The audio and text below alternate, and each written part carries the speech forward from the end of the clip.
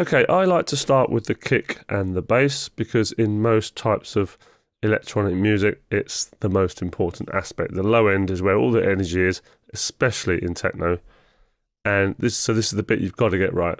So that's why I always start with the kick and then the bass. And once you've got kick and bass just working together and giving you that absolute banging vibe that you're pretty sure will work on the dance floor, that's when you can then move on to other aspects such as melody and filler effects and all the kind of rest of it. So that's how I operate, so that's the way I'll be teaching you. Now, you can't really go wrong with a 909 kick in techno, and you can find plenty of 909 and 808 samples on the internet for free. There's lots of people got them available. And I did try a 909 kick when I made this track the first time round. But I ended up going with something a little bit dirtier. I wanted something a little bit different. So I just went on to Loop Cloud, or you can go to any sample service, of course. But Loop Cloud I find really, really useful. I'm not associated with these guys. There's no commission involved. I'm just telling you that with Loop Cloud, you can select your genre. Let's say click genre and techno. Or you can go and select kick drum under instruments, for example, and then you can filter all your results to techno kick drums, and then you can audition them live whilst your track is playing. That is what I absolutely love about this system here. And then you can just buy the individual hit, which is very, very cheap, rather than having to buy the whole pack. So, and it's brilliant. You can just download it and chuck it straight into a project. It's absolutely brilliant. So I just chose a sample, and that sample will be in your downloadable work files, which you should have got inside your pack. When you unzip the whole package you get from us, inside will be a folder called work files. So you just go to file browser on the right hand side and just navigate to wherever that work files folder is and choose techno kick drum. Mine is on the desktop.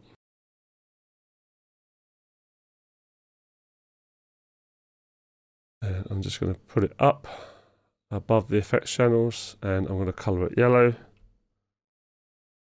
All my drums will be yellow. And so what we've got here is a techno kick drum on beat 1, measure 1 in our project. I'm just zooming in by clicking and dragging downwards and upwards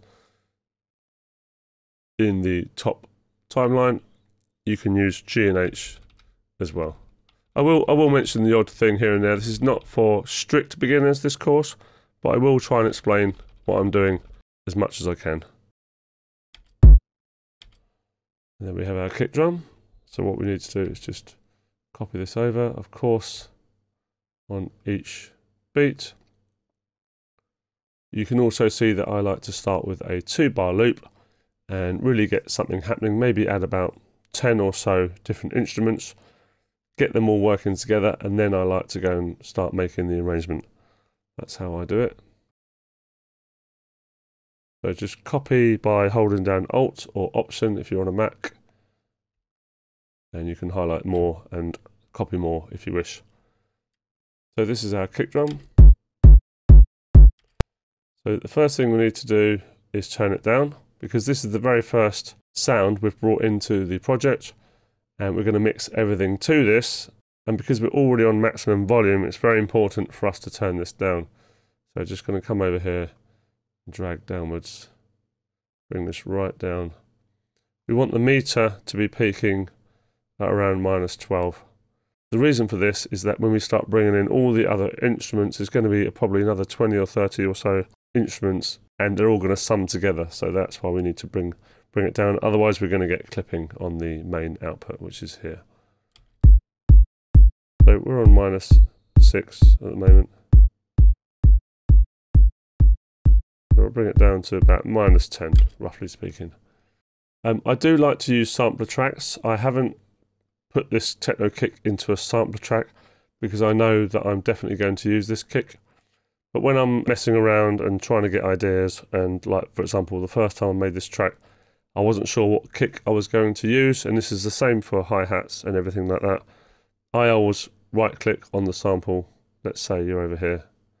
So I always right click, create sampler track, and we will be doing this later on. That way you can easily just swap out the sound for another sound if it's not quite working right for you. but I'm not going to do that on the Techno kick because I know this is the one I'm going to use. Now, as you can hear, this is not particularly punchy, and don't worry because I'm going to be layering this up with a higher kick, or more punchy kick rather, with a lot more top end. So this is just forming the lower end of the kick. But before we bring in that second kick as a layer, let's see what we can do with this one. I normally like to give it a little bit of snap on the compressor. So what we do is we let the transient through.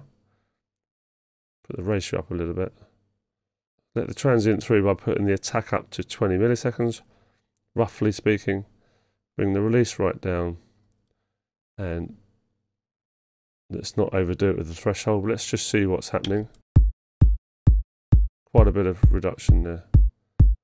What we're doing here is, when you compress something, you're normally leveling out the dynamics, so the difference between the loudest sound and the lowest sound, which is called the dynamic range. We are flattening that out so there's less distance between the lowest and the highest sound. But you can also use compression in a more creative way, and that's what we're doing here.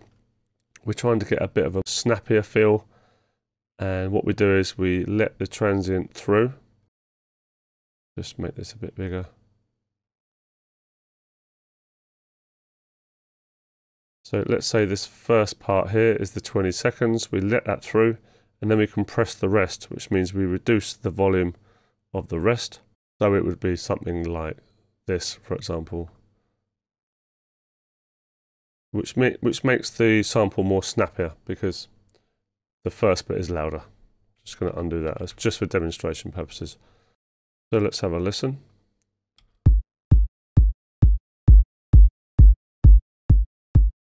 What I find is, unless you do a mix, you tend to lose the low end.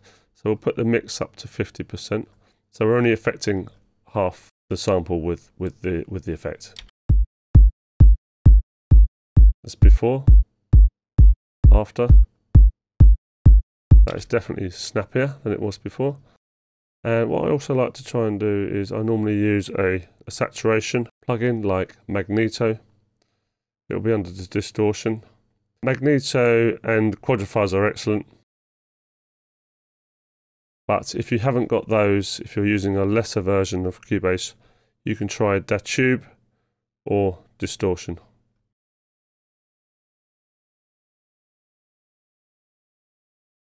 So with quadrifiers, I tend to use tape saturation. I sometimes use a tiny bit of distortion, but you have got to be really, really subtle with it.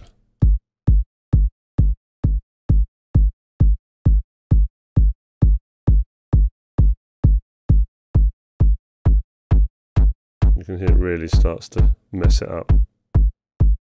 But you've got a mix control at the top, overall mix control that is, and you've got mix controls on the individual bands as well.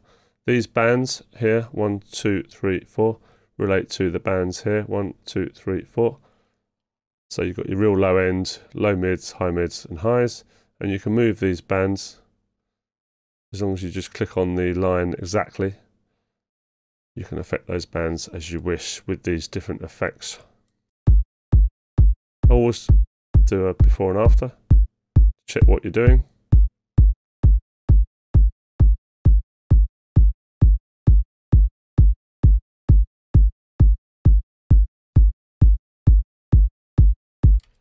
Yeah, and always level out the volume as well. So it adds a little bit of saturation, and what we'll do as well is Magneto. With Magneto, you just come here, switch on the saturation. I find normally 50 to 60% is about right. Anything more than that, it just starts getting nasty. And you can adjust the frequency range here with these two buttons here, low dial and high dial. And it always adds volume. So always level out your volume. Otherwise, when you put the plugin in, it always tends to be a bit louder, and humans get confused. They think louder is better, and it's not always the case. If you level off the volumes, so when you bypass the plugin, it's the same volume, you can then actually hear or concentrate on what the plugin is doing. as opposed to going, oh, that's louder, it's better.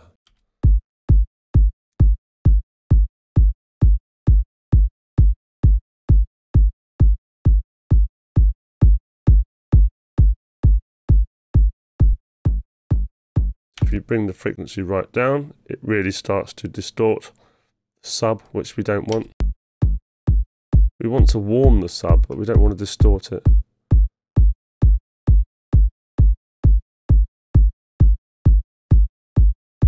And always do bypass. I'd quite often put a plugin on, think it's good, do the bypass, decide that it's not really doing anything that's benefiting the sound, and then I take the plugin off. Often I do that. But obviously if it works, you keep it on. So there's just one final thing I want to do here. I know we are adding a layer in the next lesson, an additional sample, kick sample, which is a much higher snap, much higher frequency on it, but I'm still going to give this one a little bit as well.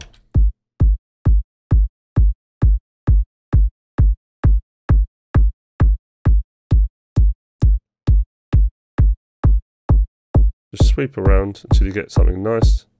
This is all sort of horrible and boxy here. And we'll add that in. So bypass, again, we'll bypass what we've done. Always bypass. Check what you're doing. Before. After. Just brings out a tiny bit of that snap. Another way to add snap without doing the compressor trick, which I showed you before, is you can add an envelope shaper. That will be under dynamics.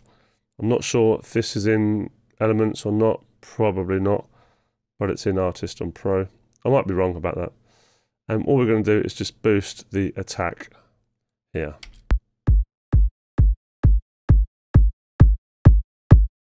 Again, it's making it louder, so you would need to balance it out and bypass.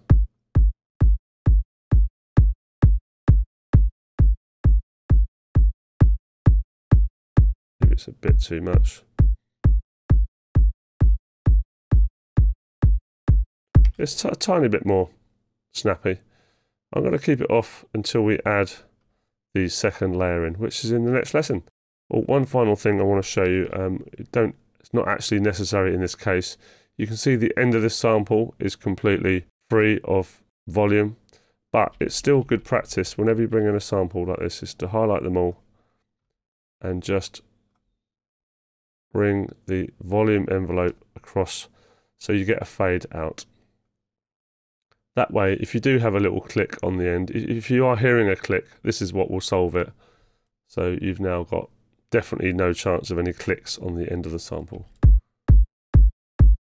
Okay guys, we'll see you in the next lesson where we'll layer up this kick with a higher frequency kick, and we'll add plenty more snap to this, make it sound more energetic and more like a techno kick. See you then, bye bye.